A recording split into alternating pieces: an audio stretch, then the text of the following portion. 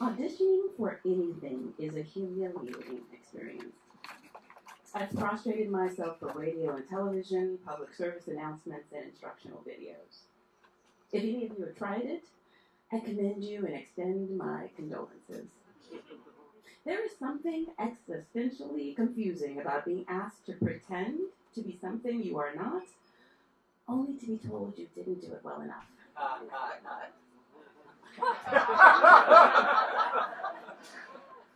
Can you try with a little more energy?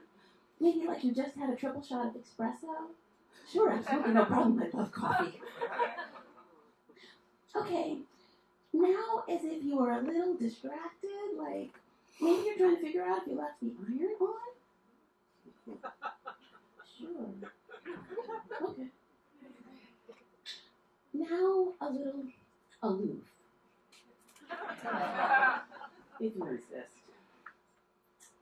There's also usually an awkward moment when the folks conducting the audition start talking about you in the third person, as if you are an abstract concept and not a person. They'll say something like, "She doesn't look like she'd own a poodle, does she? Do we need to get a stronger looking dog?" Or, "She's kind of not pretty enough to be the wife. Can we switch and have her read for the friend?" Casting calls are outside the realm of polite society. They are live-action Twitter comments, and you are voluntarily at the mercy of this audience.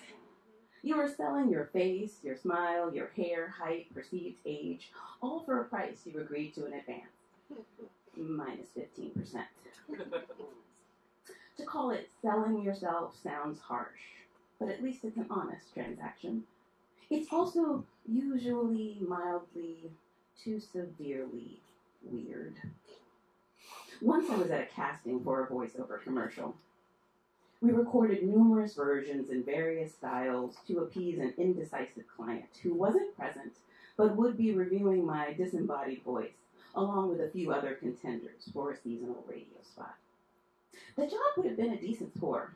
It paid in the low four figures, and if the spot performed well enough, I could have received an extra paycheck with no additional effort. I stood alone in a small, too warm, padded room wearing stiff, oversized earphones as I began what felt like take number 2,654.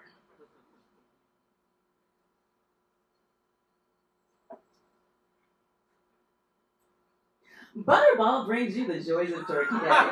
Friends and family drop in to bask in the warmth of the season. Celebrate this summer with Butterball turkey on the grill. Tender, juicy, surprisingly simple. Happy Thanksgiving from Butterball.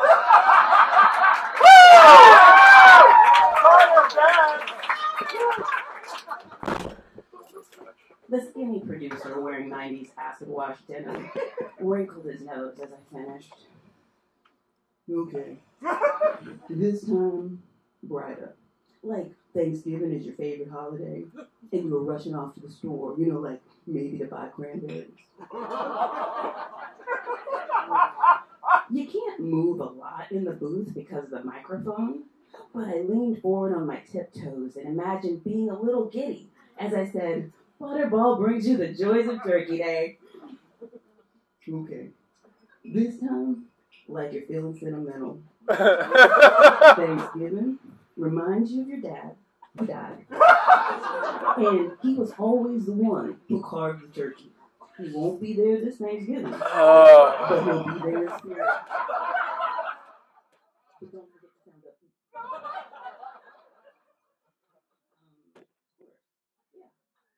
I'll put a little heaviness into my voice, but with a smile, because my dad, who died, who would have wanted us to have friends and family bask into warmth in the warmth of the season. Okay. Not like you're laughing. No. Trying not to laugh because your kid is dressed like a turkey and he's showing you his dance moves, but you're talking on the phone, so you can't crack up. Yeah, got it. So stifling a laugh and maybe giving off a little knowing chuckle because we're gonna celebrate this summer with butterball turkey on the grill. Good. I think the client would also like some options to appeal to a diverse audience. Cool. Say more. One of the spots will be geared toward more of a black, African American. Okay. Great. So maybe a little regional dialect to warm things up. Happy Thanksgiving from Butterball. The producer grimaces, sucking air through yellow teeth. I am not dismayed. This is what they pay you for, making the sometimes unrealistic ideas in their heads a reality. Can you maybe give us a take with a little more character? Character? You don't have to pronounce everything so precisely. Maybe think about how you'd say it to a group of African Americans friends. If that helps.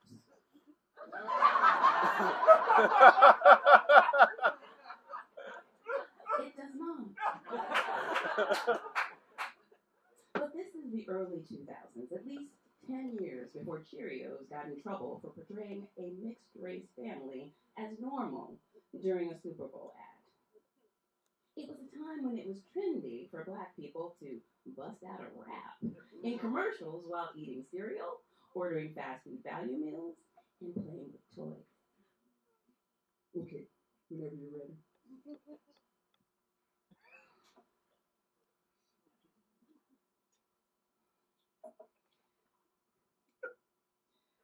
Butterball brings no.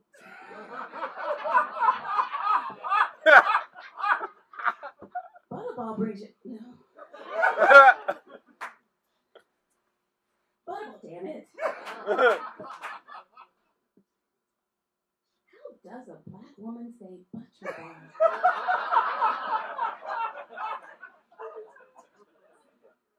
Or more precisely, how does a black woman who's actually a black woman say butterball in a way that is convincingly black for two not black people staring expectantly from behind soundproof glass?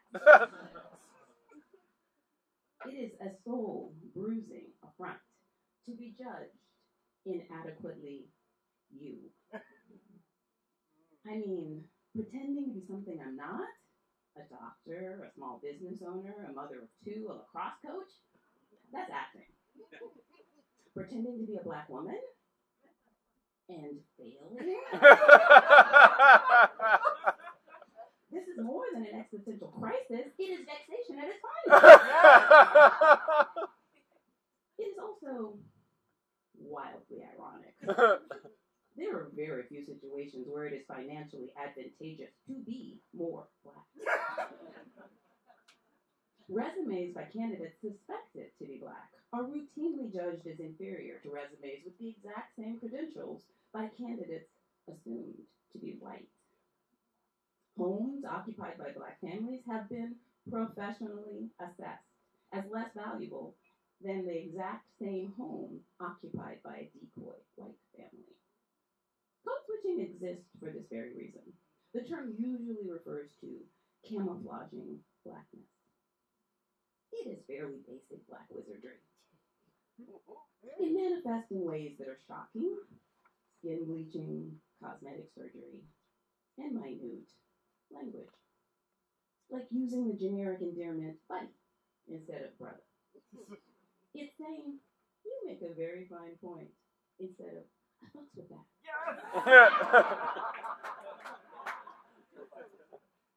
Although for reasons that are very debatable, there is in fact a detectable nuance and resonance to the cadence of most African American speakers. You can probably hear it, even in my voice. It helps that you can see. Studies found that listeners could reliably identify the race of Black speakers, regardless of dialect, with 85% accuracy in less than 10 seconds. If listeners heard 1 second, a single word, they could still detect the race of African Americans 2 out of 3 times. So with odds like that, my musings about how to blackly intone the word butterball were not necessary. I do wonder if my life would be different if I sounded like a producer expected a Black woman to sound full-time. Because sounding Black in America is not benign, like sounding Canadian.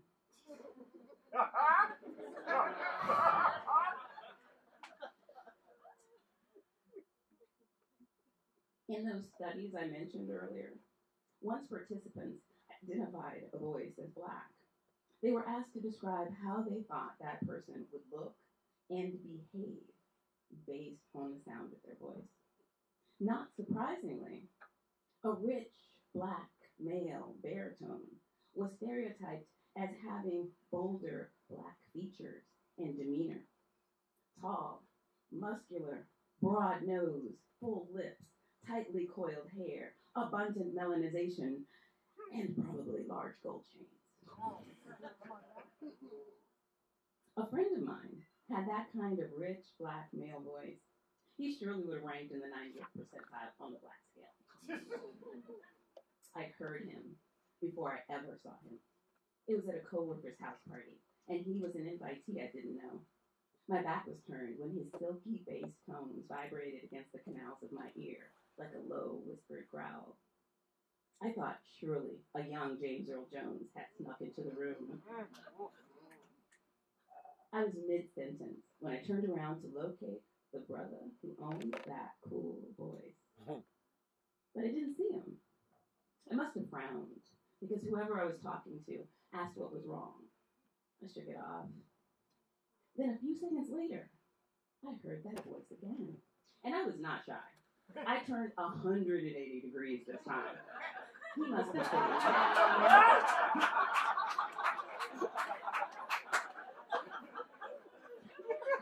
He must be sitting down or standing behind that white guy in the lavender polo shirt.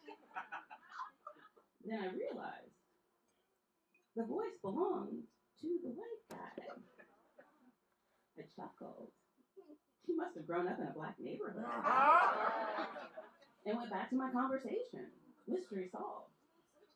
Later, I learned his name was Nathan, and that Nathan sounds Black because Nathan is Black.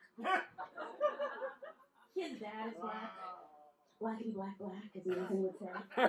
His mom is white, and inherited genes are a funny game of roulette. Nathan embraces his Black identity, but he did not look obviously or even subtly African American. He looked like your average white guy.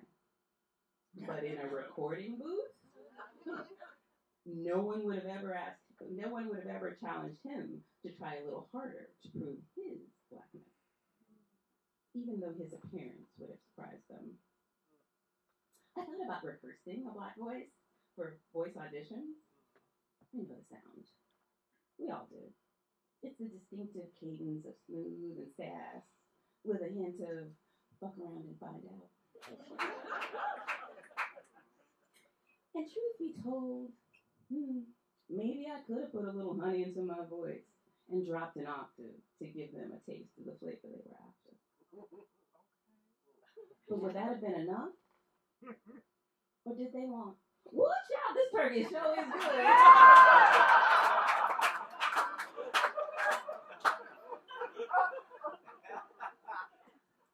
I did not want to fuck around and find out. I never tested a Black voice at auditions because my version of a Black voice is currently coming out of my mouth. Yes. Using race to categorize humans is fairly new. It began in the 16th century. For obvious reasons, it became a shorthand for prejudice. Black Americans are part of the most imitated culture in the world. but we are also among the most pigeonholed, readily and effortlessly celebrated as a Black actor, musician, athlete, or fashion icon, but not the Black scientist, university president, astronomer, or billionaire CEO. At its core, code switching is the don't ask, don't tell of race relations, allowing Black people greater access and acceptance if we meet certain expectations. The guys in the recording booth were breaking the first cause. They were asking me to switch back, just for a little while, to what they suspected was my real speaking voice. They were surely unconvinced that a neck roll was not part of my normal speaking voice. And I'll admit, I do sound different in a room full of Black people. Different phrases, different intonation.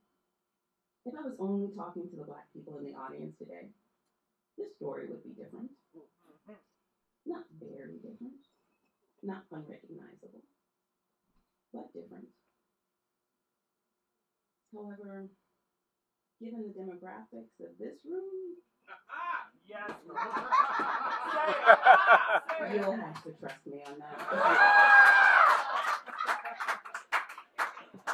Anyway, as you probably guessed, I wasn't cast in the Butterball commercial or any voiceover commercial that ever required me to sound like someone who looks like me. I was cast in television commercials in which I appeared to be a Black female who looked like the owner of a coffee shop, a pediatric nurse, or a person who cares about saving money on her auto insurance. Sometimes these were non-speaking roles, which obviously worked in my favor. Although I never succeeded at sounding like a Black woman for voice auditions, to be Black in America is to be keenly aware of double standards. Double standards that the population, misquoting Dr. Martin Luther King Jr., would insist do not exist. Race is much more than skin color. For Black people, it is generally defined by a set of shared cultural experiences, not all of our own choosing. This requires us to have a flirting awareness of a number of inside jokes and cultural references to rhythmic clapping, Big Luther versus Skinny Luther, who made the potato salad, Janet Jackson's character on Good Times, and a raging debate about whether you season your grits with sugar or salt. Salt and butter is the only acceptable answer to that last one. But to be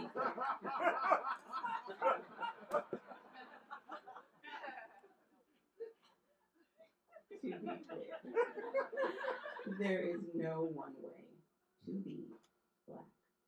Nothing holds true for all.